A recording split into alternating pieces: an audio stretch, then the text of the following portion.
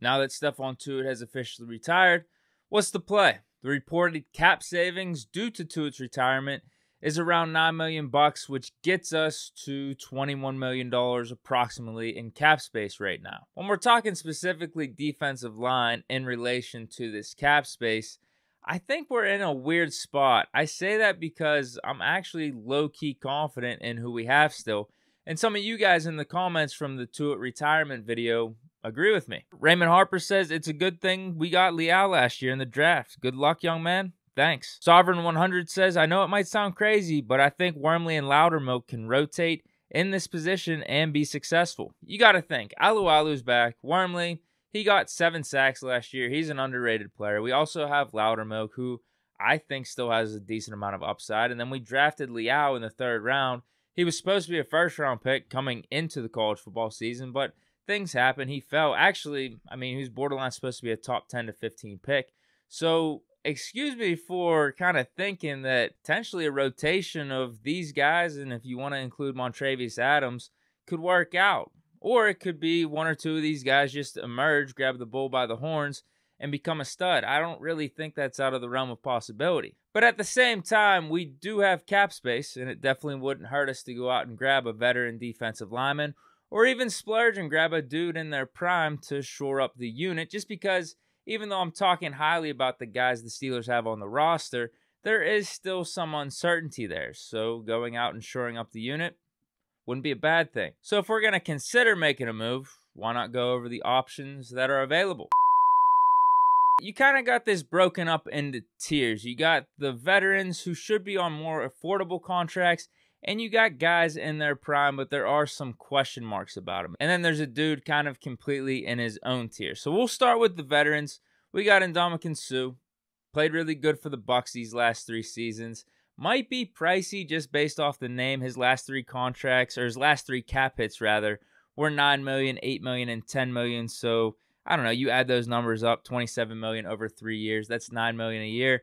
I don't know if he's looking for something in the 5 to 6 range just based off his age being 35, but he's still productive, and Moats actually had some interesting things to say about the Steelers possibly signing him and why it would make sense. I said if we were going Suh, I would only do that if I knew for certain I'm not getting Tuitt back, because I'm bumping him out and he's going to play that same type of role. So, yeah, I mean, to me, I think that Suh probably would be one of the better fits in it if we were going that route. Brandon Williams from the Ravens, he's still pretty good. Might be a cheaper option than Suh.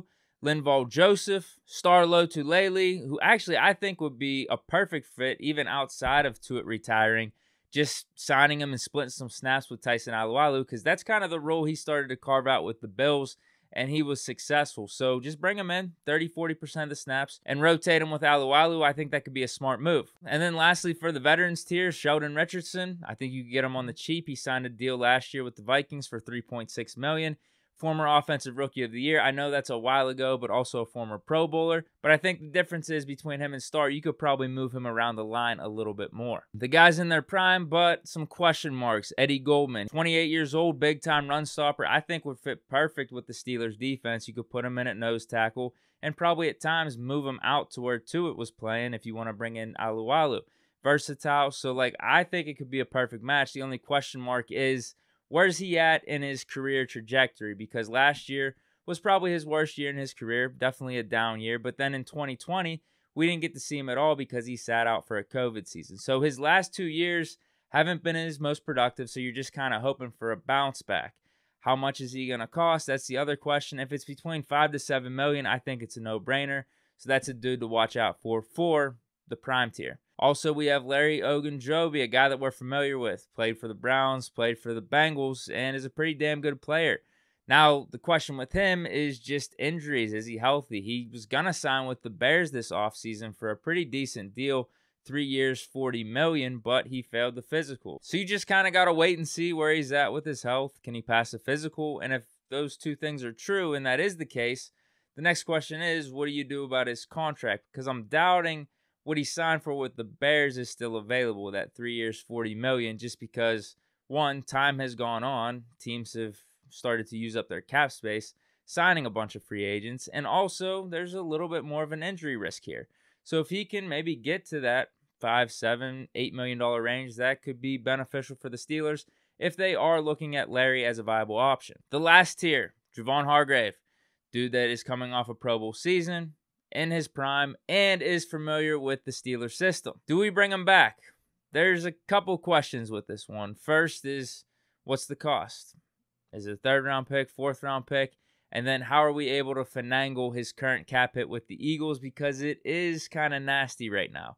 So that's one thing. I do think we can pull it off if the Eagles are looking to move him, because there are some talks about that. Obviously, they drafted Jordan Davis. They already have Fletcher Cox on the roster. And this is the last year of Javon Hargrave's contract. So they may be looking to move him to get something if they're not trying to re-sign him next offseason. But that's the next question for the Steelers.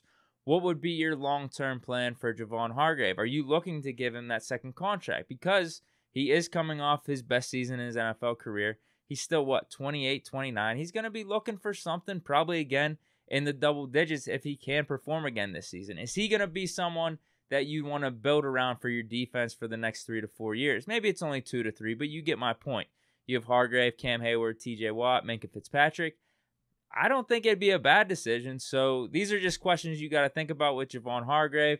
And yeah, ultimately, I would be down with bringing him over to the Steelers. I mean, who wouldn't be? So what I'm thinking in terms of these options, I'm good with going any of the 3 high-end guys, Javon Hargrave, Larry Ogunjobi, or Eddie Goldman. And depending on their contracts, you still might be able to get a guy like Sheldon Richardson or Star Lutulele on top of that. And if you can't get one of the guys in their prime, I'm kind of using the same theory here. Just get 2 of the veterans. Get Star and Sheldon, get Star and Suh, whatever it is. Like, in reality, I think any of these dudes that I just mentioned are pretty damn good options for the Steelers, considering our defensive line unit right now. It's not like we're asking any of them to come in and be top 5 players in the league or be all pro. No, it's just come in, fill a role, be yourself, be productive, and that's basically what all these guys have done throughout their careers. So I have no doubt they would be able to do it if they came to Pittsburgh. The question is just, what do you want to weigh? Do you want a guy that's aging a little bit, that's a veteran? You don't have to pay as much. Do you want to pay a guy a little bit more who's in their prime, but maybe you have some injury risk? Or with Javon Hargrave, you might have to give up assets, draft picks to get him, and you're going to have to probably pay him a long-term deal if you want to keep him. But maybe they just want Hargrave for 1 year if they do make that deal. So yeah, this is what's out there. I do think the Steelers are going to make a move probably in the next week or two. I think we're going to have to. We have the cap space. Why not? This is probably our biggest need right now outside of maybe shoring up the left tackle. But if Dan Moore emerges, if Dan Moore shows some stuff in the offseason, there's no need to really bring in a left tackle. So with the cap space, why not shore up the defensive line? I'm sure the Steelers are looking to do that. But right now, we wait until the news drops sometime in the future. Maybe this week, maybe in the next 2 weeks. Whenever it is, you know Big Deke News will be covering it. Until then, stay tuned. Hope you guys enjoyed this edition. Stay chilling. Peace.